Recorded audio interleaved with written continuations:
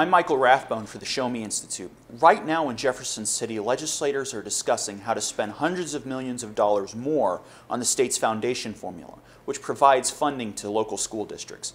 I think this is a good idea in principle, and I think the formula should be fully funded. However, the question really is spending more money going to lead to better results for our kids? There's a lot of evidence to say that's not the case.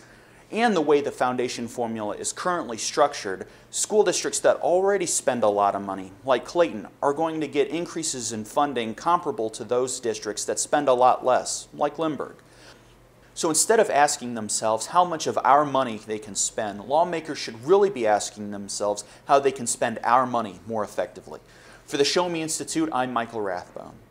We'd like to see you on Thursday, April 10th, when Casey Mulligan will be talking about the Redistribution Recession at the St. Louis University John Cook School of Business. To register, visit showmeinstitute.org and click on the Events tab.